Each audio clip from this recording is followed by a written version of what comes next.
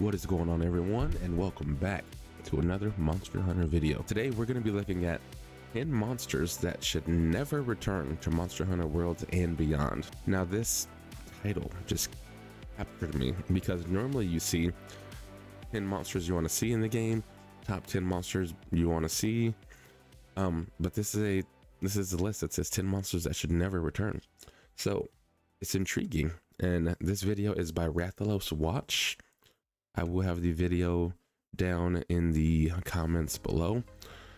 Without further ado, let's check out this video. Welcome to Rathalos Watch. Today I am going to talk about my top 10 monsters in the Monster Hunter universe that I believe should not show up for Monster Hunter Wilds or should just never come back in future titles. This video might be a little controversial for the community and will probably stir up some strong opinions, but that's okay. Controversy can be fun. It keeps the comment section active, and I love engaging with you all. If you're excited for Monster Hunter Wilds or just want more Monster Hunter content, make sure to hit that subscribe button. Without further ado, let's begin. Number 10, Kuliaku.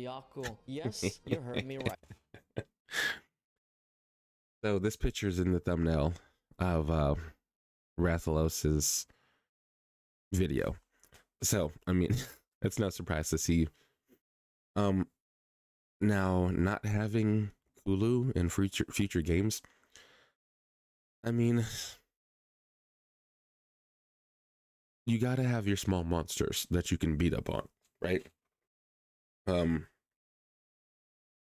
I can see where they're probably coming from. You know, the fight's boring, but it is nice to just have the little large monsters to just kind of wear out. I'm a tad tired of Kuliaku. I do not think he's a terrible monster or anything, but I just had enough of him in both Monster Hunter World Iceborne and Monster Hunter Rise Sunbreak. He's an okay entry-level monster. The only thing he has going for him is his personality and goofiness. I do think that him stealing eggs is kind of an interesting mechanic and could potentially create a fun dynamic for Monster Hunter Wild's ecology system, but I am so tired of this dumb bird that I'm okay with him skipping out for the 6th generation. For the most part, he's pretty much a punching bag as well, but I think most early game monsters tend to be that way. Another reason I don't see him returning is because everyone has already experienced him, both veteran and newbie hunters, since he was a brand new monster that was introduced in the 5th generation, so neither party will be missing out on anything special here. Number 9, Tidziaku. This purple...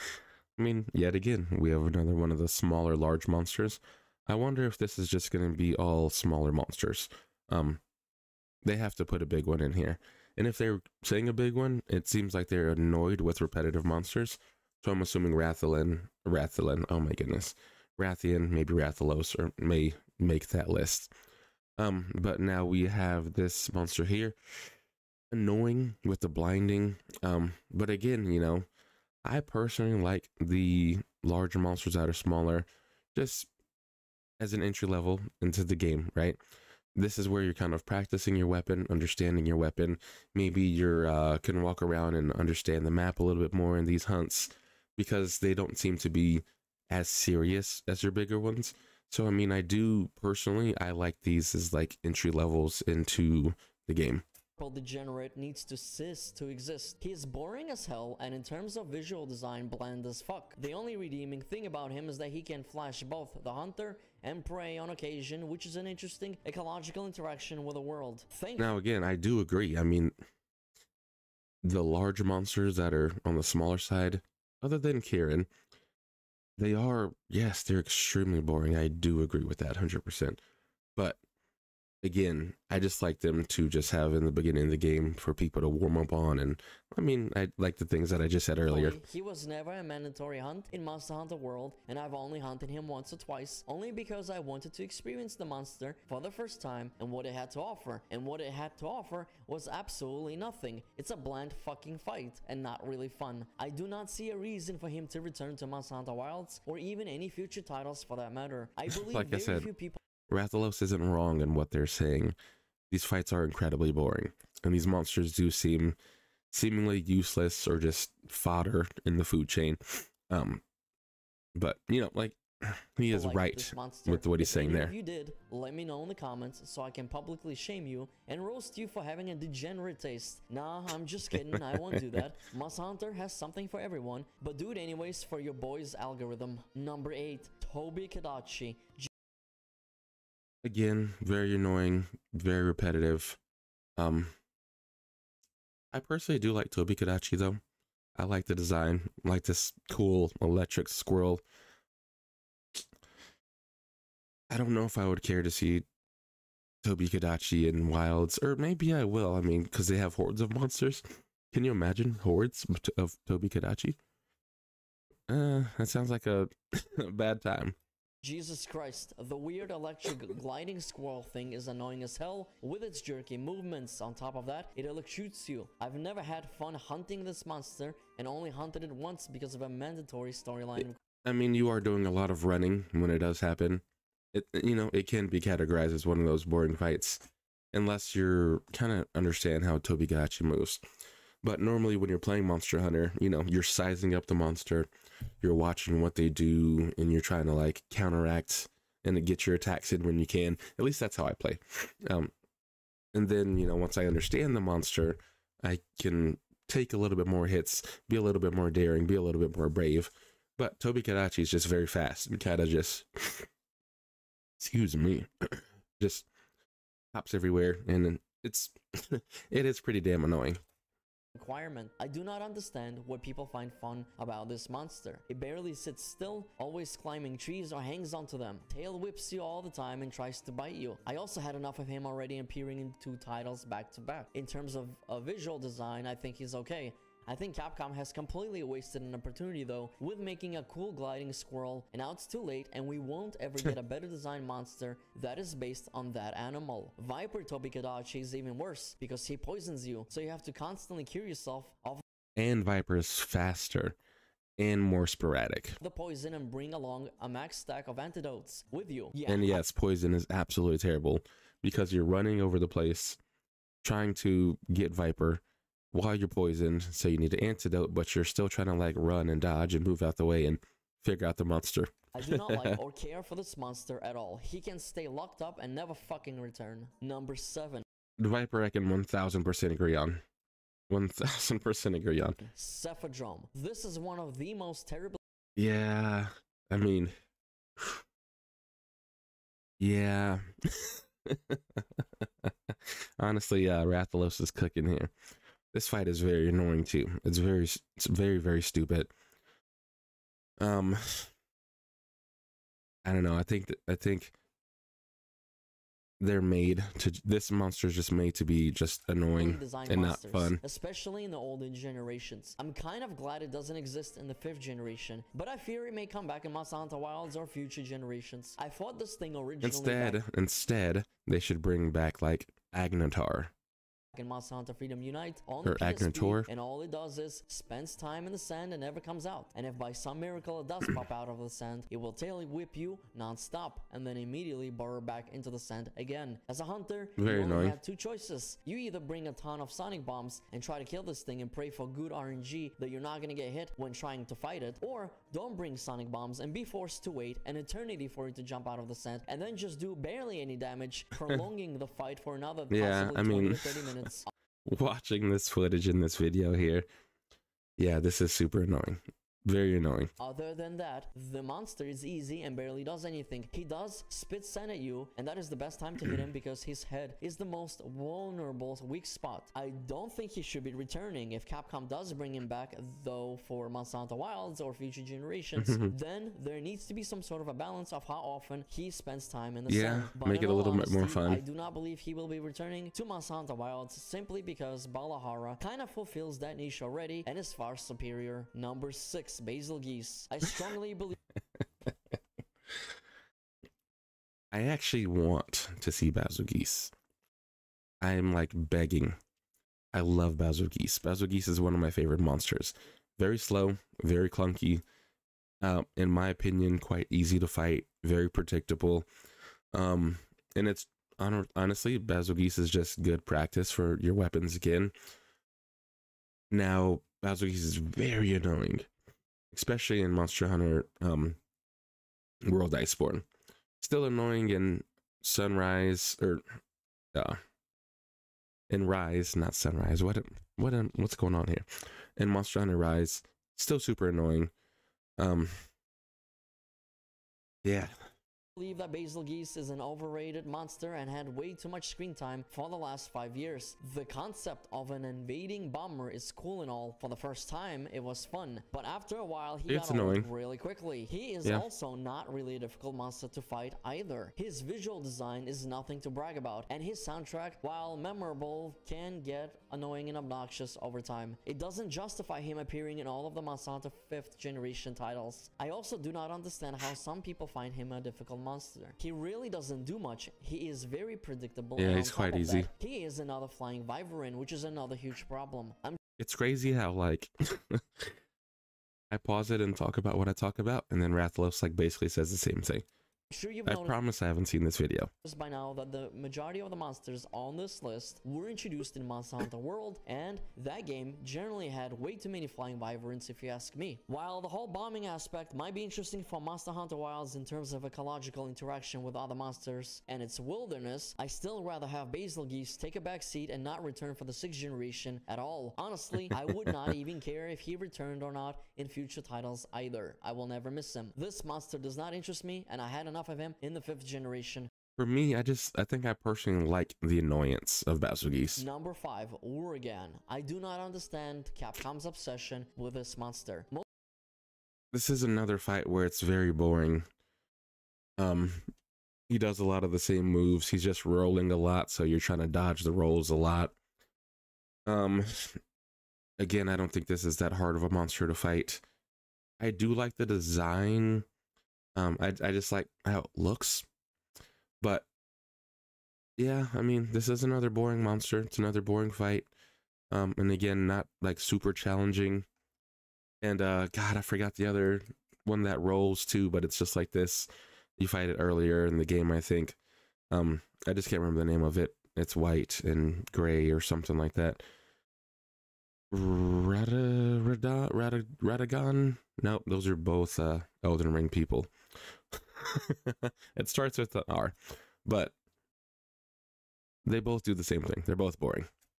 Most people do not like him or care enough to fight him. He is not interesting, and a superior version of him already exists, and it's called Radobon. I fought... There it is, guys. I was really off, but same thing. Oregon in Monster Hunter 3 Ultimate, and I just don't understand why Capcom keeps bringing him back. He really doesn't do much. His visual design is alright, but Radobon still looks better if you ask me, and has a way better music theme. He also has a ton of health, and his chin takes a while to break. That's all fine and dandy, yeah. But honestly, for a high rank monster, at least in Monster Hunter 3 Ultimate, he is still very easy. He is very easy to dodge because of how slow he is, and it really isn't much of a challenge. I also do not understand why Capcom wasted time on him and gave him a subspecies, Steel Oregon, either. Don't get me wrong, I love Capcom. They are one of my most favorite Japanese developers and publishers, along with From Software. But from time to time, they make very questionable decisions, and keeping Oregon for such a long time is one of them. Number 4, Mizutsune. What? Mizu? What? Mizu? That's crazy. I do get it though. Mizu is another easy monster. Very predictable, rotates the same moves a lot. It has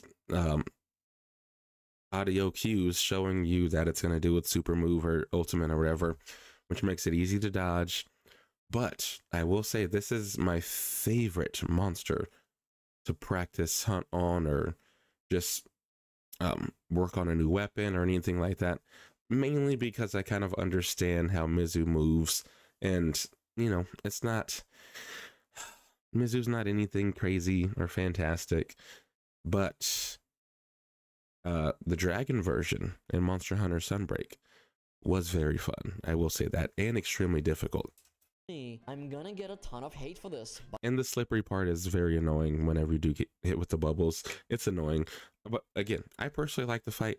I love Mizu. I do want to see Mizu again personally. But I'm sorry, I do not find this weird bubble water fox fun to fight. Is it a creative monster from a design perspective? Sure. Water much bubble better fox. Than someone like Juro Totos or Beer Totos. However, his bubbles are annoying. I would rather fight Glavenus or Astalos instead. Out of all the Fated 4, Mitsutsuki is hands down the worst and most boring one. Visually, he looks fine, nothing too crazy about his design, but in my opinion, way too fairy tale looking compared to the usual more believable monster designs. My problem with him though is that he has been getting way too much love as one of the Fated 4. He's been in Monster Hunter Generations Ultimate and Monster Hunter Rise Sunbreak and their respective base games as well. Where the hell is Gammoth? People have been begging for Gammoth for forever now.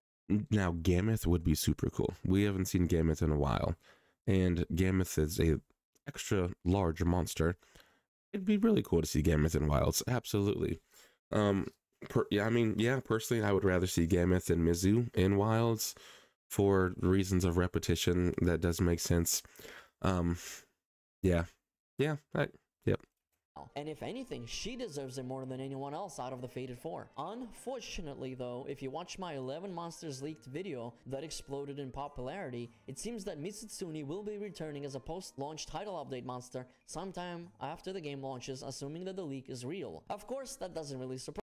And I wonder if it's going to be Violet Mizu. I mean, again, this is a speculation leak. We don't know. I haven't watched the video. I probably will. I do like this video so far, so I probably will. But yeah, if it's like Violet Mizu, that'd be fun. That'd be cool. Surprise me considering that Mitsutsuki is Capcom's favorite stepchild, or one of them anyway. If you want to check out that video, you can click on the card in the top right. Number 3, Paolumu. Yeah. Super annoying. Very annoying. Very. With the sucking the wind and kind of slowing you down in the wind. And then it does like these weird sporadic movements and stuff. The design is kind of weird, but I like it. It's like a flying mouse, that like pufferfish kind of thing. I don't really know, but I like the design. It's just unique, but very annoying. That's just the way to sum up the hunt. I don't know of any person that likes this ugly floating fucking bat. I am not sure what Capcom was thinking, or better yet smoking, when creating. And then the Nightshade one is much worse. You go to sleep and you get hit with the sporadic moves. Yeah.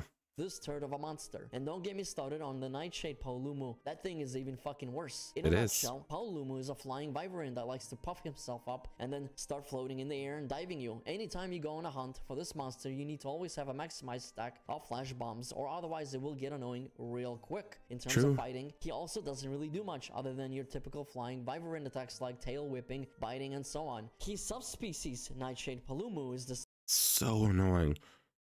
It's like the same fight, but you get put to sleep. And the wind seems like it's faster or something. I don't know. Same thing, but much worse due to the sleep element, and he spends way more time in the air and has a ton of more health, which doesn't help in making the fight more bearable. Just looking at this footage, it's just giving me memories of just getting destroyed just like this. All in all, it's just not an interesting monster, boring to fight, and is more of a fucking annoyance than anything else. Only fought him once, just so I can continue the storyline, as he is part of the main quest. Never again, Capcom. Do not bring this ugly bat to Monster Hunter Very Wilds annoying. or future Yeah, titles. I agree. Number 2, Gyarados and Biototos. Have you ever... It's good that you said both of them. Again, yeah, very annoying, very boring, very bland. I do, however, have fun hitting Gyarados out of the water, and then it does this little flailing attack, then you just kind of wail on it. I do also, as a Switch Axe main, enjoy that you usually get Power Prolonger or Rapid Morph from Gyarados armor, so it is something that I like. At least in Worlds, I think that's what you got. Ever guys felt useless in your life, like you do not bring anything good to the table? Well, if you ever feel like that, please do remember that Gyarados and Biototos both exist, and those are more useless than anything else in this. I mean, and they're both literally the same monster. One's just in water, one's in ice. They flop out the same, they look the same. Existence. And yes, I am going to cheat here a little bit and put them both at number 2, simply because they are essentially the same monster. Gyarados and Biototos are probably the laziest designed monsters I have ever seen Capcom create in the history of Monster Hunter. I really can't comprehend what Capcom was trying to achieve with these two monsters. One is a boring fucking punching bag mud shark, and the other is the same thing but in the fucking snow instead. Granted, Biototos is a little bit better than Gyarados, but that is not really saying much. Don't get me wrong. Yeah, They're virtually the same monster. Born is a fantastic fucking expansion, but putting a monster like Biotoros into a G-rank portion of the game is an insult to the fans and an embarrassment to Capcom. They could have done something far more interesting for an introductory G-rank monster. It's true. It's very true. The most terrible fucking monster from the base world, give it a different color, new name, and put it in the fucking snow. This is 100% maximum laziness. No offense, but that's just how it is. I will say though, Biotoros offers some decent starting G-rank armor. That was the only good thing about it, and the armor itself looked alright. But other than that, I never want to see either of them return in Monster Hunter Wilds. This one I can definitely agree upon. Or in future generations. Please do not forget to comment that you feel hopeless and useless, so I can reply and remind you that your life isn't that bad. After all, Gyarados and Biotoros exist. Number 1, What? What? Zinogre? What? What? Okay, one thing Rathalos is probably going to talk about is how repetitive it is to see Zinogre. That I can't agree with. It is very annoying because Zinogre has been in every game, and Zinogre, they haven't really changed the style of how Zinogre fights. Maybe the Apex one, and then Stignet as well. Same thing, but Dragon. It is an annoying fight. Zinogre's very fast, does a lot of AoE, does a lot of the same stuff. It's quite predictable. I personally like Zinogre. I mean, it wouldn't be bad if they did skip one generation where Zinogre wasn't in it, just to kind of make you miss it a little more. But ultimately, I do like Zinogre. Zinogre. Yes, you heard me right. What is wrong with Zinogre exactly, you might ask? Well, nothing really, except for one thing, and it's the fact that this wolf has made an appearance in a total of 9 games, spanning across multiple generations. Exactly what I said. Which is absurd. Zinogre made an introduction in Monster Hunter Portable 3rd, came back in Monster Hunter 3 Ultimate, Monster Hunter 4, Monster Hunter 4 Ultimate, Monster Hunter Generations, Monster Hunter Generations Ultimate, Monster Hunter World Iceborne, and Monster Hunter Rise, and Monster Hunter Rise fucking Sunbreak. Look, Wolf Boy, I get that you're really popular. And in Monster Hunter Now as well, for the people who play on their phones. And that everyone and their grandmother loves you, along with Capcom. But you seriously need to take a step back. Go back to your fucking cage and sit there for a while. Or better yet, go to a fucking retirement home. Zinogre is a great monster all in all, but he really needs to chill out. There are far more deserving monsters that deserve the spotlight. As a matter of fact, it's really sad how Capcom is treating some of their underrated monsters like fucking red-headed stepchildren, such as Kirupeko, Giganox, or even Gobble. I feel like Quirpeko may make appearance here. It feels like Quirpeko would be a fitting monster to Wilds. Giganox? Absolutely not. That's just the other ugly looking worm thing all over again. No. I absolutely hate Giganox. So tired of hearing his soundtrack in every single fucking game. Don't get me wrong, Zinogre is a good fight, has great visual design, and a memorable soundtrack. But enough is enough, Capcom. Sadly, if you watched my 11... Gobble, I think is its name, would be really cool to come back. This is Monster Hunter Tri, whenever they had underwater fighting. Do I miss it? Yes. Do I want them to bring it back? If you know me, yes is the answer to that every single time. But this fight was really cool. Yeah, I agree. Monster leaked video, then you'll come to find out that Zinogre once again will be returning for the 6th generation after Monster Hunter Wilds comes out in a possible title update, assuming that the leak is real once again. I mean, I'm sure. This does not surprise me one bit whatsoever. I'm sure it's gonna happen. He was rated number 1 monster out of 228 placements for Hunter's Choice during the 20th anniversary of Monster Hunter. So it's a no-brainer. And I mean, when that happens, they're gonna continue to feed the audience because they know the audience loves Zinogre, so it's... But I do understand what Rathalos is saying here, 100%. That Zinogre is going to be returning pretty much every single generation at this point. I do not believe this dog is ever going on a break. And those are the top 10 monsters that need to take a break or never ever come back ever again. Fellow hunters, let me know if you agree with this list, or rather which monsters honestly, you think it's not a bad list. It's not a bad list. Or even future titles. We're subbing, we're liking. Thank you for watching. If you enjoyed this video, make sure to hit like and subscribe with notifications turned on. Peace out and happy hunting. Honestly, really good video. Really good video. Wow. I never just again, this title just kind of threw me off, and I to watch it. I had to watch the video. But man, did Rathalos do a good job explaining himself. I think the list makes sense, and a lot of it makes sense. And again, a lot of what I was saying, or he was saying, was the things that I was saying before he started talking. Again, I just promise you I didn't watch this video before. But you can tell that I also understand where Rathalos is coming from. Completely. Again, guys, Rathalos watch. Make sure you guys sub to his channel. Make sure you like his video. Again, it's going to be in the comments.